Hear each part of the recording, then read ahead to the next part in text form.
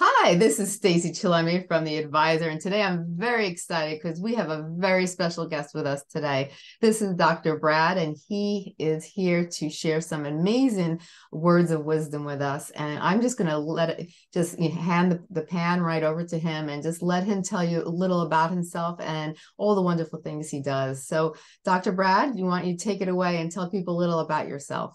Sure. Thank you, Stacey. I've bbeen a holistic physician now for about 35 years, and I left my practice in 2004 to write a book that came out in 2007 called The Emotion Code.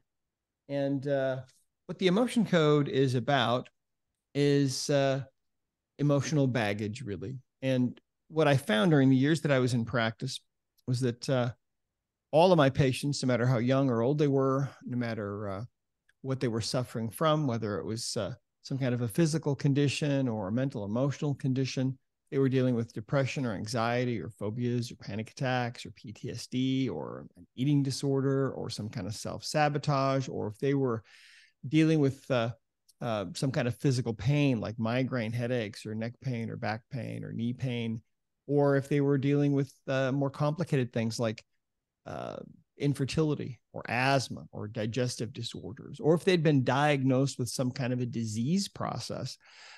What I found was all of these situations, all these people with all their varied symptoms, all had something in common that was causing their symptoms, sometimes in whole, but often in part. And that was what I came to call their emotional baggage. And so it was such a game-changing thing. And I had developed such a simple way of finding and removing emotional baggage that I knew that the world needed to know about this. So I left my practice in 2004, published the Emotion Code book. And since then, it's gone out to many languages all over the world. And so let me explain what this is about, because, we use that phrase, emotional baggage, right? Usually when we're referring to someone else.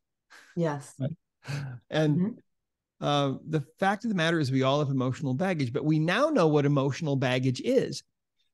You see, the body itself is an energy field. I mean, if you talk to any quantum physicist, they'll tell you, well, yes, if you get down to the level of the atom and beyond, when you get down to the quantum level, the smallest particles and energies that make up the atom, then you realize that that's really what we're made of.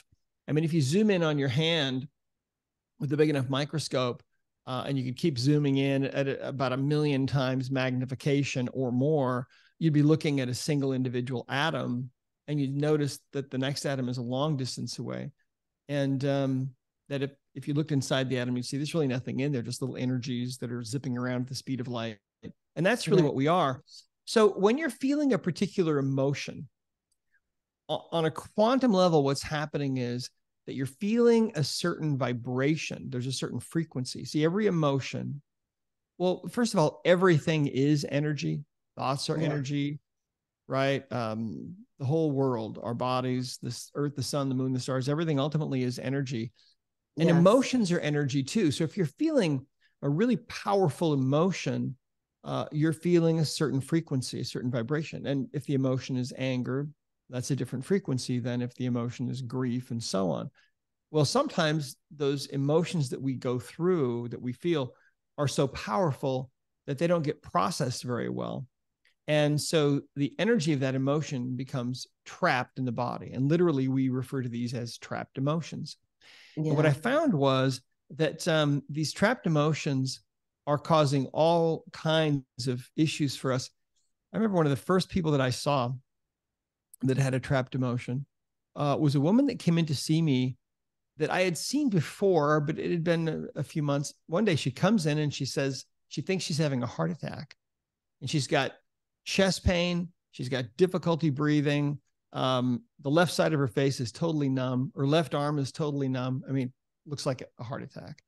And our office was very close to a medical center. So I told my staff, look, we might need an ambulance, but let me take 1 minute with her. And so I asked some questions, and got some answers from her subconscious mind. And the subconscious mind is where all the answers are. And we have a very concrete way of asking questions and getting answers from it, because consciously we don't really know very much. But the subconscious mind remembers everything that's ever happened to us. Yes. And it knows everything. And so within less than a minute, I found out that there was an emotion that was trapped in her body that was creating these symptoms for her. And the emotion was grief. And her subconscious mind indicated that we needed to know a little more about this. So I asked a few more questions and found out that this had occurred when, 3 years before.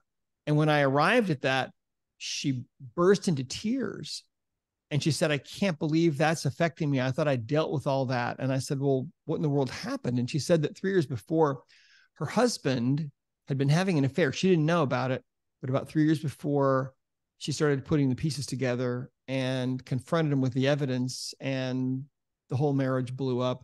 And she was really deeply in love with that guy, her husband, and was planning on being with him forever. But now all of a sudden she'd been betrayed, and they ended up getting divorced. And she spent about a year in therapy dealing with it. And she'd actually even gotten remarried. So as far as she was concerned, that guy was just her ex and it was all over. But as far as her body was concerned, she was still holding that grief.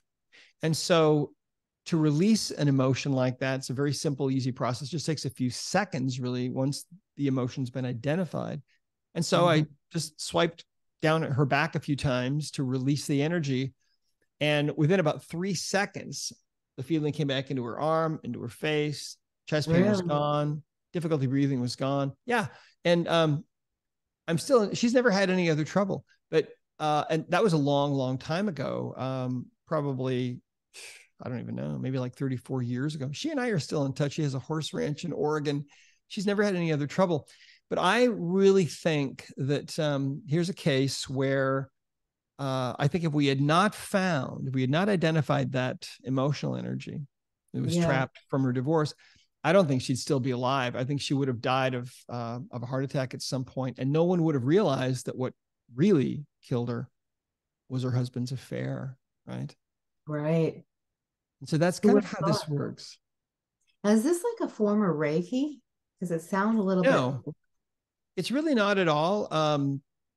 Reiki's great, but this method is very different from that. It's what we're doing is we're identifying the emotional energies that are trapped in the body. And so the way that it works is we have in the book, we outline a really specific protocol that you use, and we teach you how to do muscle testing, which is the simplest way to get answers from the subconscious mind. So in the emotion code book, we teach people how to use muscle testing to get answers on other people. We teach people how to do self-testing so they can get answers on their own body.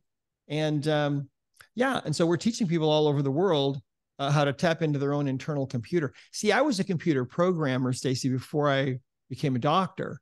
Oh, wow. I became a computer programmer starting in 1980. And, I'm getting really old now, but anyway, so I had a business called the Computer Tutor. And what I would do back in those days, there was no software. People would buy a new IBM PC, for example, back then, and they'd bring it into their business, but they didn't know what to do with it. So I would go in and I would look at the flow and look at everything. And then I would write the software that they could use to get their computer to actually be useful. Right. So, so going into the healing arts was really a dream of mine, because I had kidney disease. It was very serious when I was about 13 years old. And there was nothing, I had been diagnosed medically, but my parents were told there was really nothing they could do for me. I was either going to get well or not. And so my mother was very into alternative healing. And she was considered a health nut back in the days when if you took vitamins, people thought you actually were kind of out of your mind, right? Yeah. Mm-hmm. And so anyway, she and my father took me to some people who were some old time holistic doctors, and they started working with me. And I knew right away that what they were doing was exactly what my body needed. And within a few weeks, these horrific pains were completely gone, and they started receding immediately when they started working with me. And my folks took me back to the hospital, and they ran all the tests on me. And as I recall, they ran the tests twice, and they said, well, it's a spontaneous remission. Whatever we did must have helped. But see, they hadn't done anything, and I knew it. I was only 13, but I decided, okay, this is what I want to do for the rest of my life. Right. What these holistic doctors were doing. And so going into then I kind of got derailed in my career, but not really. But I deviated for a while and became a computer programmer. But then it was really an answer to prayer, a really powerful answer to prayer, actually, that brought me back into the healing arts. I went to chiropractic school. And when I got into practice, I thought, okay, well, God, higher powers gotten me into this, and I need help. Maybe God will help me. And so I developed this habit, and the habit was that when I would go to work on a patient, I would always take just a moment. I'd have a momentary pause, and just in my mind, I would ask for help. And so that went on, and no one ever knew I was praying for them. It was just a way for me to acknowledge that I needed help. And I believed that I was kind of opening, a conduit to the higher power. And, we all believe different things, but I'll tell you something. During all those years that I was in practice, and I practiced for about 18 odd years, give or take. There were times during those years when a patient would come in to see me and I didn't know how to help them, didn't know how to approach their problem. And I would ask for help. And there were times when the information that I needed would just flood in like an avalanche of understanding. And sometimes it was a totally different way of looking at things, and what I or anybody else had maybe ever thought of before. It was really amazing. And so, but those kinds of answers were few and far between. I mean, I can count those experiences on one hand. But anyway, so I wrote this book, The Emotion Code. And it's changing people's lives all over the world, because they realize that emotional baggage is creating all kinds of physical and mental and emotional problems for people. There are some fascinating aspects of the emotion code that we've discovered over the years. One of those, for example, is that we all receive emotional energy, emotional baggage from parents when we're conceived. And you can find, with the emotion code, you can identify those emotions that are trapped in your body, and you can get rid of those. And so it's fascinating, because I have seen people, for example, who just couldn't seem to find love. And sometimes we'd find that, there was an ancestor who had maybe been jilted at the altar or something, or we would sometimes find people who had a really hard time making money because maybe their great-great-grandfather was thrown into the poorhouse, or, and so those energies pass down to us. But what we find is that 90% of all the physical pain that people have is actually due to emotional baggage. Now think of that. Think of all the pain clinics all over the country, and probably all over the world. And then think about, how emotional baggage is such a huge cause. I remember a man that came in to see me once when I was in practice that had really severe low back pain. It was about between 9 and 10 on a 0 to 10 scale of pain. And it had been going on for a number of weeks, and he was miserable. And his next step was to have surgery. And so I tested him using the emotion code, getting some answers from his subconscious mind, and found, by the way, in the emotion code, we use a chart that looks like this. It has 60 emotions on it, and it's divided up into 2 columns and 6 rows.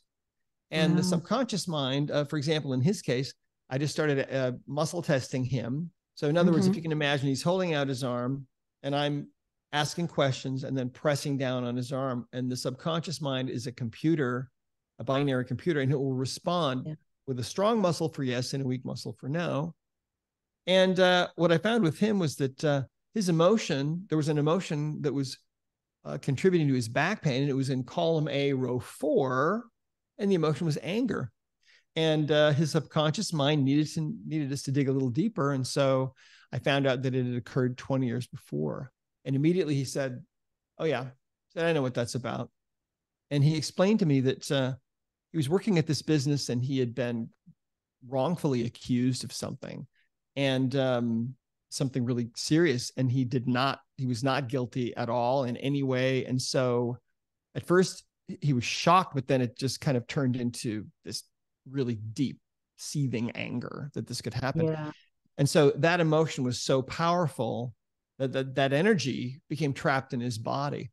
So that emotional experience wasn't really over. It was kind of suspended. And that's really what this is like. It's like we go through an emotional experience, and usually we can close the loop on every one of those experiences. Right. But then sometimes we have experiences that are so big that the experience isn't over. And that's what happened with him. So anyway, I took a magnet, swiped it right down the middle of his back, down the governing meridian, which is how we release a trapped emotion, kind of like taking a credit card and rubbing a magnet on the magnetic strip.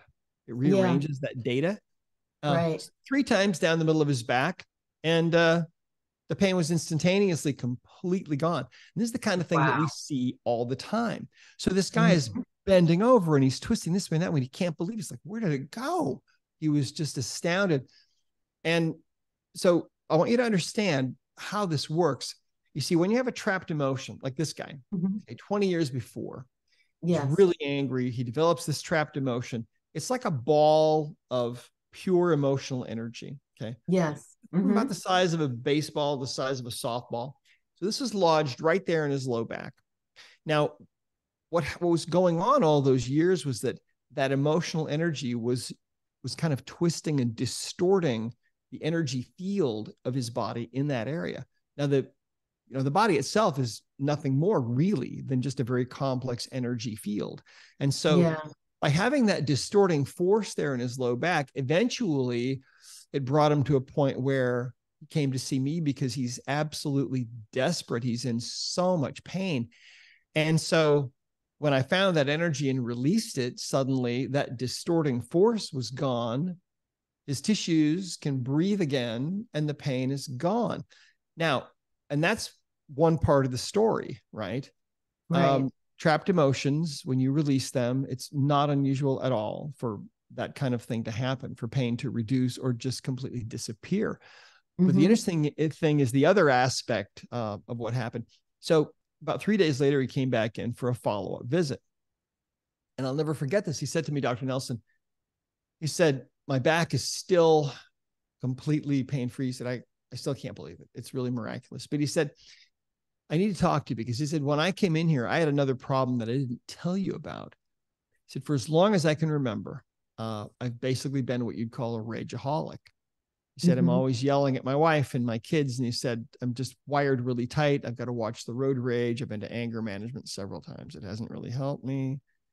And he said, "But from the moment you release that trapped emotion of anger from me," he said, "I have felt really different. I feel kind of relaxed. Things that used to just set me off don't set me off anymore. And I feel really different." He said, "How did you do that? How does that work?" And at the time, I really didn't know. And I told him, I said, "Well, I'm not really sure how that worked, but I'm glad it worked." Right. But think about it this way, Stacey. This guy had a trapped emotion, a ball of anger in his low back. Right. Yes. So when a situation would come along in his life where he might tend to feel the emotion of anger, he would feel that emotion and he'd slide into that resonance, that energy, that vibration of emotion much more easily than he otherwise would have. Why? Because part of his body was feeling that emotion in a sense, that frequency 24 hours a day, 7 days a week. And so when we release these, it has not only a beneficial physical effect, but it also has this beneficial emotional, mental effect. I remember another story that's a great example of this. A woman had come in to see me for fibromyalgia, and I Mm-hmm. was working on that, and we came up as I was working with her, her body indicated she had a trapped emotion. The trapped emotion was resentment, and it went back to when she was 18 years old, and she was in her mid 40s at the time. It went back to 18 years old, and she said, "Okay, I know what that's about." And I said, "Really?" Sometimes people do know what it's about, sometimes they don't. But Right. she said, "Yeah, I know what it's about. It's about this cheerleader from high school." She said, "Anytime I think of that girl, I can feel the resentment welling up inside of me." She said, "I don't even remember why I resented her so much back then. It's been so many years now, but Yeah. it's weird because it's like I can't let that go. And I haven't seen her since then." And so we released the trapped emotion of resentment from her. Right. And a couple of days later, she came back in and she said, she said, "That really works. Last night, I was with my friend from high school and we were talking about old times, and that cheerleader's name came up. And for the first time in all these years, I felt nothing." Right. And Wow. so what the emotion code does is it removes the charge, you see, from Mhm. these emotional energies and from these experiences that we've had. So the most important part of the emotion code really has to do with the heart. And we have to go back really to the 1960s to understand this. What happened was when they started doing heart transplants back in the 60s, it didn't take long before they noticed something strange. Sometimes some patients would come back to the hospital, back to the doctor, and they would say strange things. They would say how their taste in food or sports or music would have completely changed in some cases. For Yeah. example, gee, I never cared for classical music. Now I can't get enough of it. Uh, Now, I never really cared for baseball. Now I go to every game. Can you explain to me why that is? Uh, Sometimes people would have memories of being in places they had never in their life ever visited. And Mhm. in fact, the amazing thing is when these people were connected with the family of the heart donor, Mhm. what they would find is that there were these correlations every time.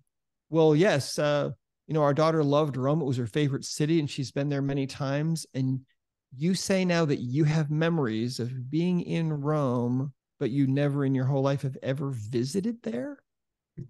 Those must be her memories. How bizarre, right? How crazy is Right. that? It And so is. we call it cellular memory. And there are books written about this. It's amazing. But in fact, when I was writing the emotion code, there was a story that made national news, Mhm. and it was about this guy who was 58 years old. He had gotten a heart transplant, and Mhm. the heart that he received was from a young guy, early 30s, who had died in a motorcycle crash. Mhm. And when he got out of the hospital, he was so grateful to have this new lease on life that he found out a little bit more information about the heart that was beating in his chest now, and Yeah. and he actually wrote a letter to this man's widow, the heart donor's widow, and she's about half his age, and so Mhm. she wrote him back, and so for 2 years they carried on this correspondence back and forth, and then finally they met in person, and he he said, "The moment I saw her, I could not take my eyes off of her. It was like I had known her all my life." And they ended up getting married, even though Wow. there was this huge age difference, right? And it never would Mhm. have made the news, except for the fact that after about 8 years of marriage, uh, he ended up taking his life. He shot Oh, himself in the wow. head. Oh, I'm sorry. You know what? That's what happened to the donor. It wasn't a motorcycle accident. He shot himself, killed himself. And then this guy shot himself too. That's the story. I goofed it up. Wow. Yeah. Wow. So that made national news as just like, wow, this human interest story, really bizarre, right? Yeah. There's a Could you imagine story. the widow? Oh my gosh. Yeah. Terrible. Terrible for Yeah. her. But, another famous story is where this 9-year-old girl suffering from heart failure receives the heart of another girl who actually was murdered, but they were able to get her heart and put it into this girl that needed it.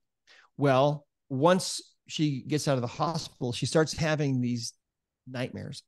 And the nightmare is the same nightmare every time. She dreams that she's being murdered. And her parents eventually, because this is so consistent and so extreme, they take her to the police. And an artist is able to, from her descriptions, is able to come up with a description of the murderer. I mean, it's very clear to her what he was wearing, everything, the murder weapon, the whole thing. What she was seeing was the murder of the donor.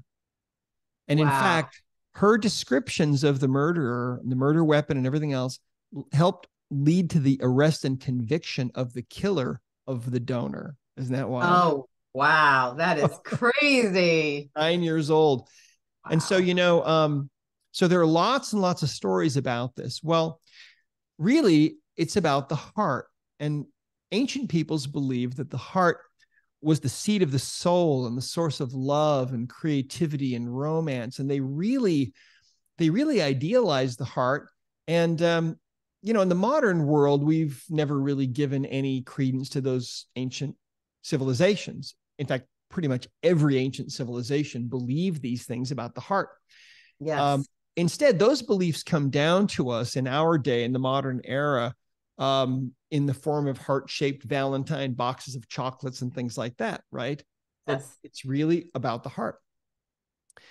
And so, anyway, there are ancient writings, scriptures. For example, in the Bible, the word heart is mentioned almost 1,000 times. And there are scriptures that say things like, God doesn't look on the outward appearance of a person, he looks on the heart. Well, it's all poetic license. But now what we're starting to find is that the ancients were right, that the heart really now is what we're believing to be a second brain. It wasn't until the 1970s that they found that the heart is actually full of gray matter and white matter. There's a little heart, or a little brain, rather, they call it, within the heart itself. They found that when one person is feeling love or affection for another person, that that person's heartbeat will become measurable in the brain waves of that other person. And so there's this communication going on between us all the time. And the heart somehow contains the memories of the things we really love, right? Our true affinities, our true loves are in the heart. So when the heart gets transplanted, then all of a sudden, that's why people have these shifts. In fact, a neighbor of ours, big, tall, very masculine guy, got a heart transplant from a woman. And as soon as he gets out of the hospital and he's able to drive himself, he finds that he finds himself pulling into Starbucks, which he would never go to before. And he would find himself at the counter ordering a hazelnut latte. And he found out later that that was her favorite drink, right? So there are all these amazing things that happen. Well, back in the days when I was in my practice working with people, finding emotional baggage and releasing it, Yes. there were times when I would come away just feeling like there was something missing. Something was missing. And I didn't know what it was. But one day I had this experience that was out of this world, really. And let me try to explain this. What happened was my wife woke me up early one morning. This is in 1998. And she Mm-hmm. said that she'd had a dream. And in the dream, there were three symbols. And when she woke up, she knew that these were three things that had to do with her health and well-being. And so she asked me if I would help her decipher the dream. And so I did. And we figured out that the first two symbols from her dream were some inherited emotional energies we hadn't found before. We cleared those out. And then when Right. I turned my attention to the third symbol from her dream, I Mm-hmm. suddenly had what I can only describe to you as a waking vision, where suddenly the room that I was in was no longer there. And instead, I'm seeing this unbelievably beautiful hardwood floor. It looked like I was looking down the hallway of this old hotel, from the 18th century, but the floor was the most incredible thing. It looked like it had a 1,000 coats of polish, maybe 1,000,000 coats. I don't know. It was unbelievable looking. And this was very high definition. I mean, Yeah. it's very hard to describe this. It was so bizarre. And I've never had anything like that happen to me before or since. But at the same time that I'm seeing this, and by the way, this lasted for several minutes, this vision. Yeah. As I'm seeing this floor, I have this understanding that comes into my mind that my wife's heart is underneath this floor. And I had no idea what this meant. And I told my wife what I was seeing and understanding. She had no idea what it meant. And so we said a prayer for some guidance. And then I started muscle testing her, trying to get some answers from her subconscious mind about what this was, what was going on. Well, my wife was born into a dysfunctional home. Her father was a rageaholic. And what we found was that at around age 2, she had felt like her heart needed protection. And so her subconscious mind started to build a wall around her heart. And we found that that wall was made of layers of the emotional baggage that had been accumulated in her body. Yeah. And so we call it a heart wall. And initially I thought, well, my wife has had some interesting things. She might be the only person in the world that has this. This is just really bizarre. Well, so what happened was, now we know that about 93% of people have felt like their heart was going to break at some point. And so their subconscious mind put up a wall around their heart to protect their heart from being broken. And right. in the short term, it's like moving your heart into a bunker where it's safer. But the problem is when the bombs stop falling, when the bully moves away or your divorce is finalized and now you're moving on, now your heart is in a bunker. And so it makes it much more difficult for you to give and receive love. It makes it much more difficult for you to allow those creative ideas that are within your heart out into the world. And so anyway, with my wife, what had happened was she'd been through a number of experiences in her life that were difficult, like many of us. And a lot of those difficult things had added layers. And so there were a number of layers to this. And it took us about 2 weeks of releasing these trapped emotions. And the price that she had paid for having this wall around her heart was that it was difficult for her to feel positive emotions. It was easy to feel negative emotions. She struggled with depression and with anxiety. And she always felt like, even with friends that she'd known all of her life, she always felt like she was kind of expendable, like she was the odd person in the group, and like she never really belonged anywhere until that last emotion was removed. And then suddenly she felt like she belonged. And I mean, it was a huge, huge shift for her. When we were first married, I remember we had a child. I didn't know that she was really shut down until our first baby was old enough that we could get a babysitter. My wife could not call a babysitter. She couldn't do it. She was so shut down. And that's when I first started realizing. But now, I mean, she gets up in front of hundreds of people and talks at seminars that we do and so on. Yeah. Well, so this thing had been shown to us, this heart wall phenomenon. Yeah.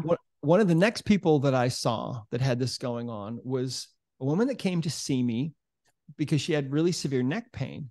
And as I'm talking with her, she tells me that she's 38 years old. She's a nurse, and she is single, and she hasn't dated in 8 years. And in fact, she's never going to date again.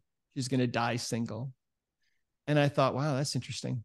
And I said, why do you feel that way? What happened to you? She said that 8 years before, she was really deeply in love with this guy who dumped her and broke her heart. And she hadn't dated since. And so I tested her using muscle testing and asking questions. And her Yeah. subconscious mind said, yep, I've got a heart wall. There were three emotions, three layers making up this wall of energy, this kind of like a force field around her heart. Each of Right. those three emotions had to do with the breakup from 8 years before. So I cleared those. It probably took me about, I don't know, maybe 10 minutes to release those emotions. When the last emotion was cleared, all of a sudden, the neck pain was like a 9 on a 0 to 10 scale of pain. That's what brought her into my office. It was gone, completely gone. Wow. And so she leaves and she's feeling fine. And 3 months later, I didn't see her for 3 months. 3 months later, she comes back into my office. And I'll always remember this. I saw her in my hallway and I said, hey, I said, I haven't seen you for a while. I remembered her really well because I had never met a celibate person really, except for the odd Catholic priest here and there, right? Right. And I said, how are you? What's going on? She said, she said, my neck has been fine since I was here. But she said, you cleared that heart wall for me. And that really works. She said, about 2 weeks after I was here, I found out my childhood sweetheart has been living right around the corner from me for almost Wow. 8 years. And she said, we're dating and we're in love. She said, I think he's going to ask me to marry him. Right. Wow. And I thought, wow, what a huge shift, right? To go from being a celibate to almost engaged. But that's the power of this, you see. And what we now know is that 93% of people have this phenomenon going on. And so, you look around the world and you see all the crazy things that people do to other people. Well, it's because there's a big wall around their heart. You see, we don't feel with this brain. This brain feels nothing. This brain, by the way, Stacey, feels like it's perfectly acceptable and perfectly logical to drop bombs, and use war to settle differences between nations and so on and do all kinds of crazy things. But this brain, the heart brain, is where we feel. And that's why if someone is really hurting you, you feel it here. But by the same token, if you're watching someone singing or playing or doing something that's to the maximum of their ability, you also feel it here, right? And so we now know the majority of people have this wall.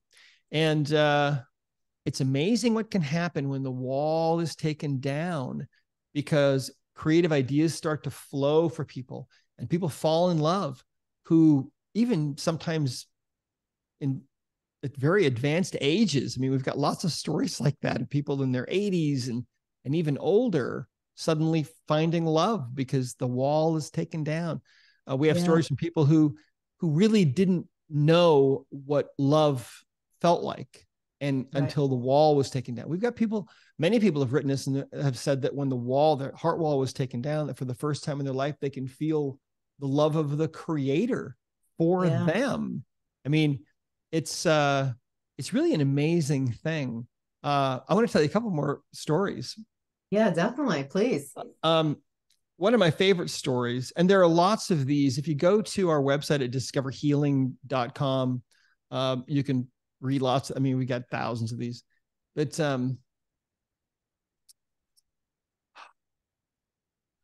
one day, this woman brought her son in to see us, and my wife was working with me. And what had happened was her son was 9 years old, and it started off that he either would not do his homework or he wouldn't hand it in. And then she noticed that she'd come into his room sometimes at night and he'd be on the floor. And she'd say, what are you doing on the floor? And he would say, I don't deserve to be in a bed. And she just thought, what? That's really weird. And he had this kind of a grimace, sort of a smile, but kind of like a fake smile, just pasted on, right? All the time. Yeah. Mm-hmm. And she didn't know what to do with him. And it was getting worse and worse. One day she paid a surprise visit to his school, only to find his teacher berating him for being pathetic because she couldn't get anything out of him. He wasn't responding. He was just so dysfunctional. So that was it. His mom took him out of school. She tried to do homeschool. That didn't work either. She took him to see a psychologist and a psychiatrist. She was told that he was severely depressed, clinically depressed. but that he couldn't be helped because he wouldn't admit that he was depressed. So she didn't know what to do. And right around that time, she heard about the heart wall and how it can help with depression. And so she brought him in, and my wife and I tested him, and we found that he had a number of trapped emotions. And we cleared these trapped emotions. And then we got to the very core of it, the beginning of this. And what had happened was, it happened when he was 5 years old. He was with his family. They were at a lake in California, and it was a family reunion. So there were other families there as well. And his best friend, this other little boy who was 5 years old, little cousin, was there. And his sister was there. And his sister was trying to teach this little cousin of theirs how to swim. So they were out on this dock at this lake. She was 12 years old, and there was no adult supervision around. And this little boy that she was trying to teach to swim disappeared under the dock. Wow. Yeah. And so it was about, I don't know, 45 minutes later, the divers recovered his body, and this little boy was there, and his sister was there, and they pulled his body out. And of course, he's blue and he's long dead. And the absolutely crushing weight of guilt that his sister, his 12-year-old sister, was feeling for having such a horrific thing happen, and it was her fault. She was the babysitter. That feeling, that energy, that guilt was so powerful that it absorbed into his body. He absorbed that emotion, and it immediately formed into a wall around his heart, because his heart was going to break. He just lost his best friend and his poor sister. It was just beyond his ability to deal with. And so that was the beginning. And that was the last emotion that we cleared that day. It took us about a half an hour to clear all these other emotions, and that they were making up this wall. And then that was the last one. And then the wall was gone, according to his, according to the muscle testing. And so his mom took him home. And for the next couple of days, he was just kind of lying around being lethargic. And she was thinking, well, it doesn't look like that worked either. What was happening is he was processing the release. And when you release trapped emotions, the body always goes through this kind of a processing. And sometimes you have symptoms from it, and sometimes you don't. But anyway, on the morning of the third day after we worked on him, he got himself up early and got his backpack and his books and everything, and came downstairs, and he said to his mom, this is a direct quote, he said, "Mom, I can go back to school now. I'm a happy pappy." And so he did. He went back to school, and he was transformed, and all of his learning disabilities were gone. And he went into the program for advanced kids because he was so smart. But his mother told me, she said that if she had not been open to something so radically different from the norm, that she said he would not have survived. And you look at how many kids don't survive. And he was only 9 years old, but the depression was diagnosed as clinical. I mean, he was severely depressed. So, in fact, the worst cases of depression that I have seen in my life, where people are literally having to decide, each day, if they're going to live one more day or end their life that day. I have seen those kinds of people turned around literally within days from having this heart wall removed. Children that are autistic, one of the, in my experience, every autistic child has a heart wall. And many of these kids, a hallmark is that they won't make eye contact. But what we see, and have many stories, is that when that heart wall is taken down, it's one of the very first things they do is they make eye contact. Isn't that wild? Yeah, that is wild. Yeah. So anyway, this, the heart wall is just, it's such a powerful thing. Let me share with you one more story. Yeah, definitely. I love him. Yeah. Well, back when the Emotion Code book first came out, I went back to an author's conference in Philadelphia, and or maybe it was New York City. It might have been Manhattan. I can't remember now. One or the other. I guess it was Manhattan.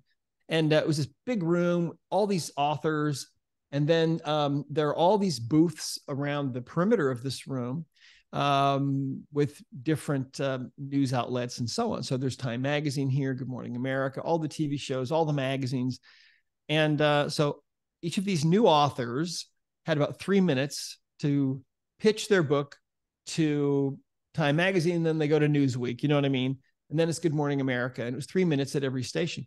And so there wasn't really very much interest in the emotion code, but there, of course, now there is, but back then there wasn't much interest. But anyway, I ended up being at a booth and talking with a woman who's a freelance author, and she was interested. So I was telling her about it, and at the end of our 3 minutes, the bell rang, and so we had a break for a while. And so I kept talking to her, and she told me that she was an Orthodox Jew, and she's 42 years old. She'd never been married. She had a goal to be married within that year. And I said, well, do you have any prospects? And she said, no. And she said that she had never really even been in a long-term relationship. And so I said, if you have a heart wall, it's going to be much more difficult for you to find your soulmate. Right. And she said, what is a heart wall? And I said, well, let me explain. So I explained it. And then I had a few minutes and I thought, you know what? I'm just going to help this woman because I don't have anything else to do and she needs the help. And so, so what I did is I sat across this table from her, and I started asking questions and muscle testing her, getting answers on my own body and asking questions about, and that's one of the things we teach you how to do. And asking questions about this, about her heart wall. And sure enough, she had a heart wall. And there were, I think, 5 or 6 emotions making up this wall. In her case, she remembered each emotion that we would find, and I would figure out when it had happened, and she would tell me what it was about, and just difficult experiences in her life. So so she's sitting across from me. If you can imagine, I've handed her a magnet, because you can use a magnet or your hand, and she's got a little magnet. And every time I find a trapped emotion and get it ready to be released, she swipes like this, 1, 2, 3 swipes to release the trapped emotion, right, with the magnet. We use the governing meridian, which goes right in that track to release these.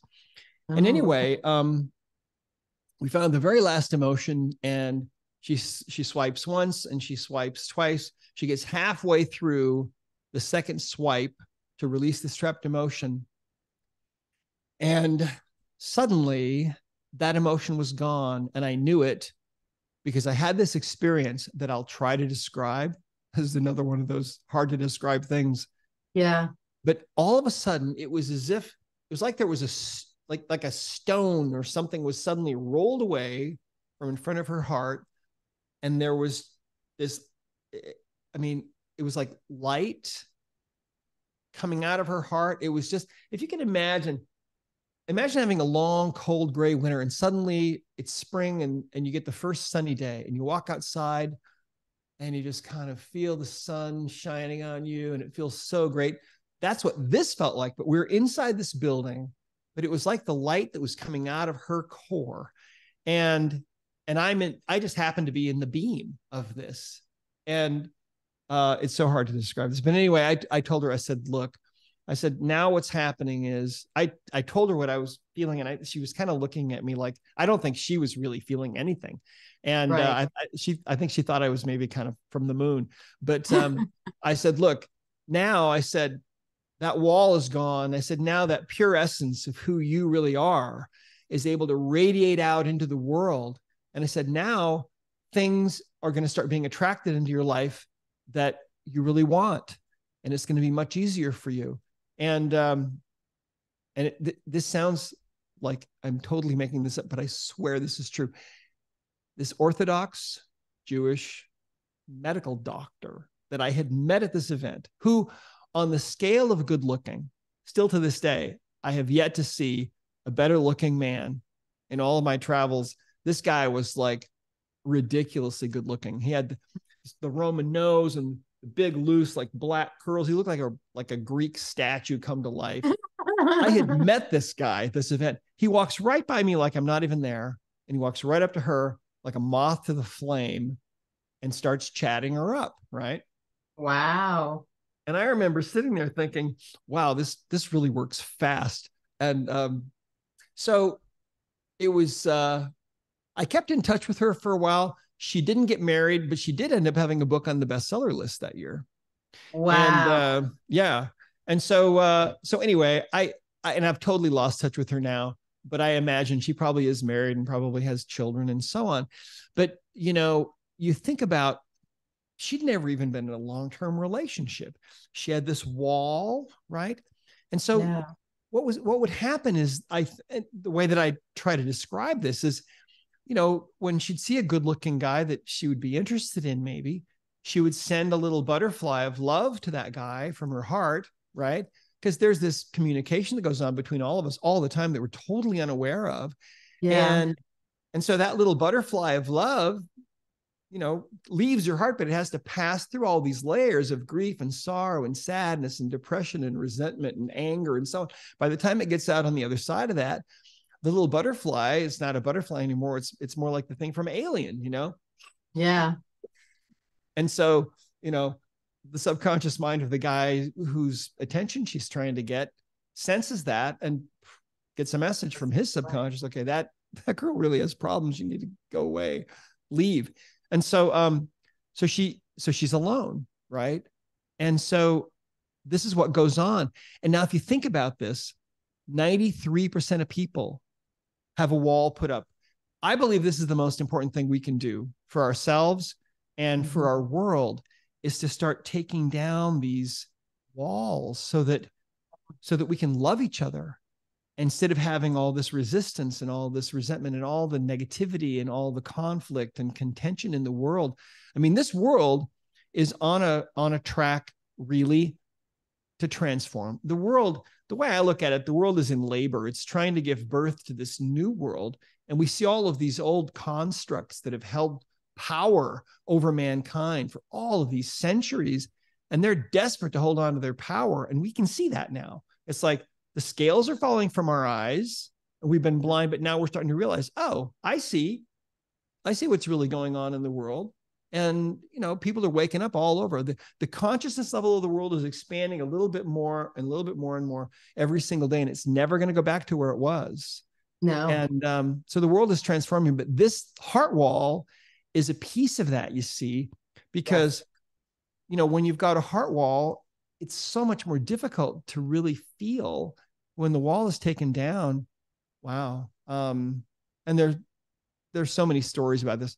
Our website is discoverhealing.com. And there's lots and lots of stories about people who have taken down their heart walls. It's something you can do yourself. You can hire somebody. We have practitioners all over the world. There's a map on Discover Healing. You can find somebody that can work on you if you want. But it's such an important thing. And the great thing about it is it's all in here in the Emotion Code book. So you can actually read the book. You can learn how to do this method yourself, and you can remove your own heart wall. Many people have done that.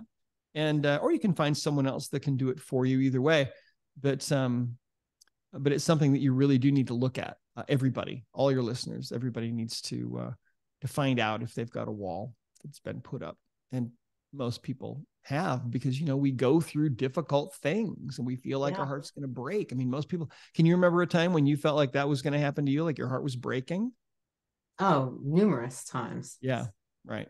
So, yep. I think if you have that feeling more than once, see, when you're having that feeling, that physical sensation, like there's an elephant sitting on your chest, or like you're choking, like you can't breathe, your heart is really under assault.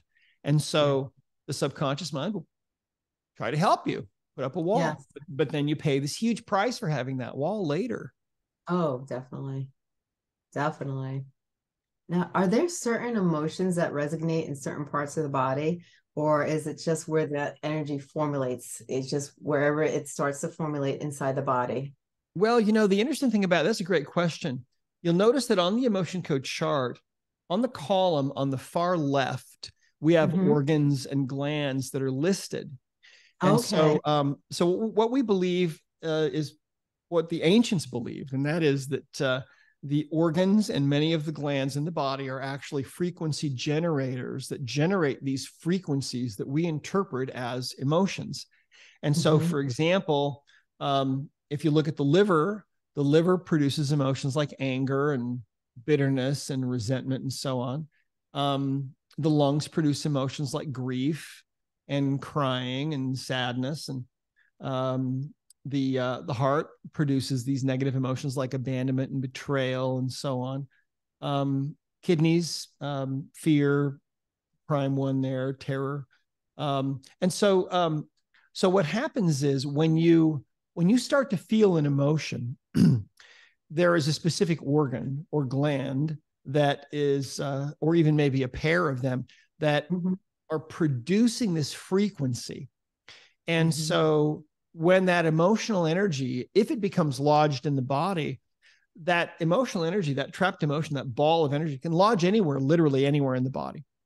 And so, you might have a trapped emotion lodged in your thyroid. It might be contributing to thyroid trouble. You might have one lodged in your stomach area. It might be contributing to your ulcers, or if it's lodged in your uterus, it might prevent you from conceiving and so on.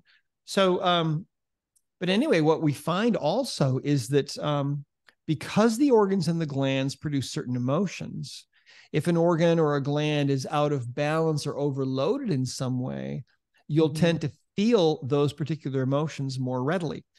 A great example of this is the liver. Prime emotion from the liver is the emotion of anger. So what's the most common thing that people do to overload their liver? Well, they drink too much. How many people are in jail right now because they drank too much and they were overstimulating the liver? The liver starts producing these emotions like anger and bitterness, and then they do something that now they're in jail for. Happens all the time. Oh, definitely. Definitely.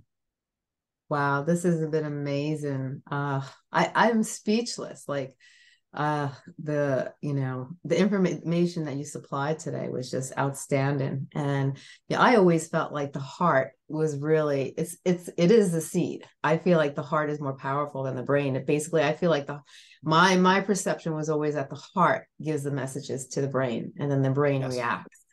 And so, I'm a believer even in the chakras and the 7 chakras. And I like meditation because it clears the mind, and, just simple yoga poses just to align the chakras.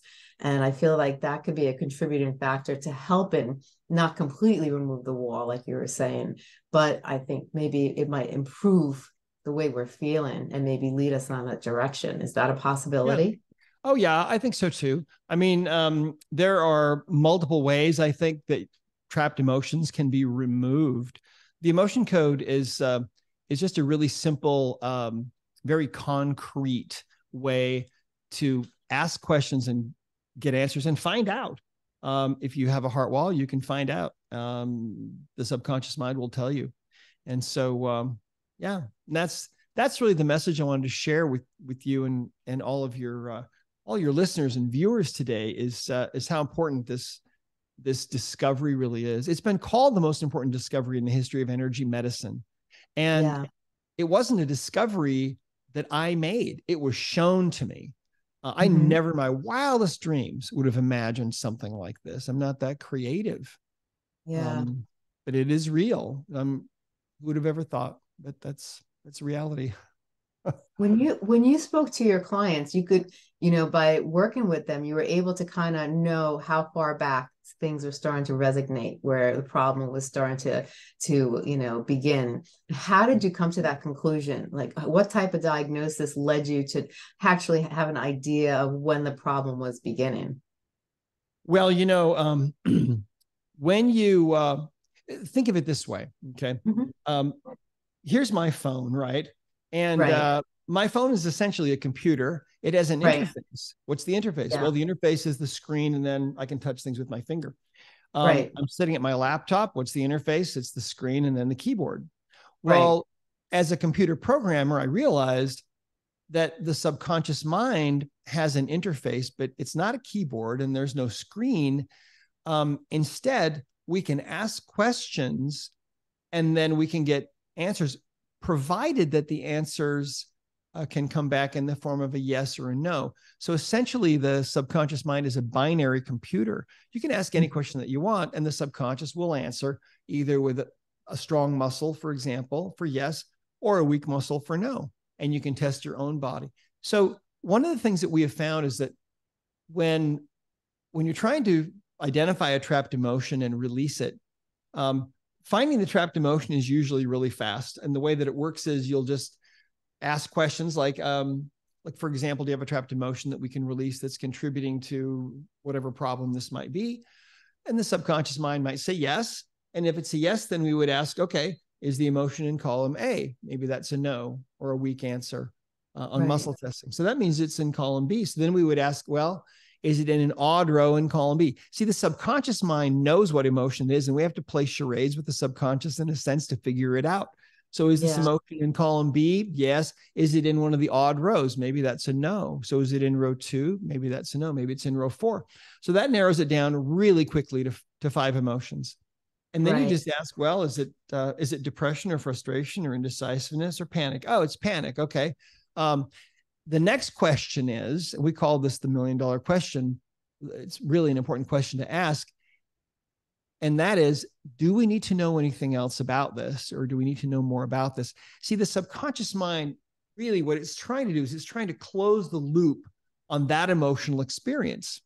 And sometimes to be able to close the loop, it might need you to dig a little deeper. You might need to know, hey, this was from what happened, that big fiasco at graduation when you were 18. Remember that? It might want you to know that. Or it might want you to know, well, this was, this happened in the womb and you absorbed this from your mother because her relationship, was not good. And so that's how the questions are asked, really. And sometimes we do need to dig a little bit deeper, but usually not too much. So it's a very fast method. Most people find that they can find and remove a trapped emotion in less than a minute once they actually practice a little bit and get good at it. And anybody can learn it. We have kids that are doing it and having great success. Wow. And so, what about people who have multiple walls up, because there could be traumatic events, more than one, that cause them to build their wall even higher or thicker? Yeah. Most people will have anywhere from 4 to 20 or so emotions making up that wall. Wow. And so the celibate woman I told you about, she had 3. Sometimes I see people that only have 1. It just depends. It's all up to the subconscious mind. And so sometimes people will have a thicker heart wall and it will take longer. We sell heart wall packages on our website at Discover Healing. And a lot of our practitioners do this as well, where you can buy like 3 sessions in advance, and then you'll have 3 possibilities. And if you need more, then usually those might be included, like what we do at our office or at our practice. I don't have an office anymore. I haven't practiced for many years, but we have staff practitioners. You can find on our website, and then we've got people all over the world. We have a Google map of people. We've certified almost 12,000, if not slightly over 12,000 practitioners now in over 80 countries around the world. And some of them are listed on our practitioner map at discoverhealing.com. So that's another thing too. If people who start to do this, if they find that they really like this and it's fun, they can actually start doing this for a living. We have a certification program that people can go through and learn how to really master this and do it really, really well. And it's really, it's really inexpensive, and it's kind of a go at your own, your own pace kind of a thing. And it's been very successful all over. Wow, this is amazing. And can people work with people on Zoom, or do you have to be in person? You can do it on Zoom. Okay. No, you can totally do it on Zoom. You can do it by email. You can, in fact, we were in Istanbul last year and met one of our practitioners there who he just does it all by email. Most of his clients are in the United States, and people pay him in advance. He does their session remotely, tunes into them, does it remotely. And we teach all of that actually in the book. how to Oh, work on someone that's on the other side of the planet or the other side of the country. You can totally do that. It's a very concrete kind of a thing. And the first time that you try that and you're working on a friend and, suddenly their pain is gone or suddenly something is corrected, in that moment, your life will change because you'll realize, wow, this actually works. And as human beings, we are just beginning yeah. to scratch the surface on what we actually are capable of. And it's mind blowing. So most of our practitioners, like I said, almost 12,000 people or slightly over that, they're working with other people in other countries all over the world and doing it as a routine thing every day. And it's the understandings really of quantum physics have made this not only possible, but also understandable. We now know how it actually works. And we've been Right. living in this Newtonian physics world ever since Newton, but now we're realizing, okay, it's time for Einstein. Okay. Yeah. Mm-hmm. Very true. This is amazing. So your website not only has your book, but it also has a directory of services where they can visit different practitioners. They could Yeah. also do it on Zoom where they don't have to be in the office. They could actually practice this with somebody. Yeah. And your book also supplies how to do it at home if you're Yeah. able to. Sure.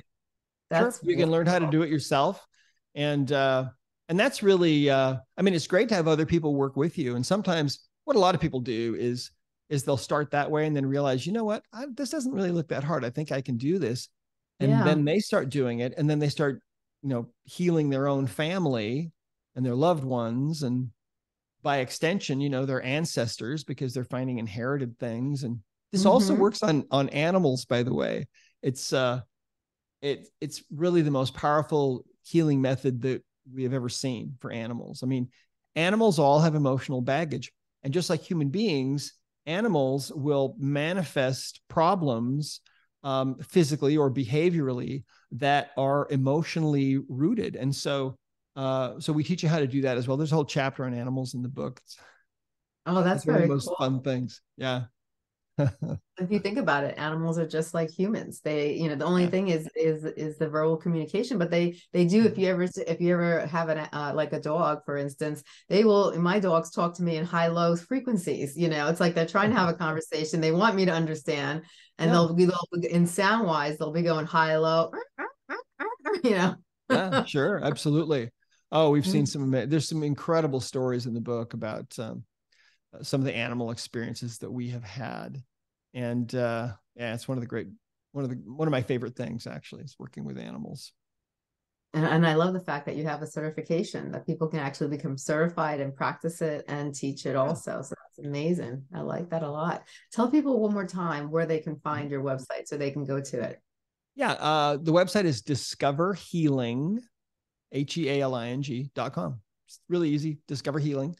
And we've got lots of great resources there, videos, lots and lots of things you can look at, and you can get the book there. You can look into certification. You can find a practitioner there. Yeah. That's Discover excellent. Healing. Mm-hmm. Yeah. Dr. Nielsen, this has been such a pleasure. I just love talking with you, and the stories were amazing. The knowledge you shared with our audience is fabulous. I thank you very much for coming on the show. This has been a really wonderful, time talking to you, and the information you had to share was just outstanding. Well, thank you so much for having me on, Stacey. And boy, I have to compliment you on all the great work that you're doing in the world. You're really on a roll. I think you're amazing. So thank you for your Thank great work, you. and thanks for having me on. Oh, you're very welcome, and thank you very much for that beautiful comment. Well, you have a great day. You too. Thanks.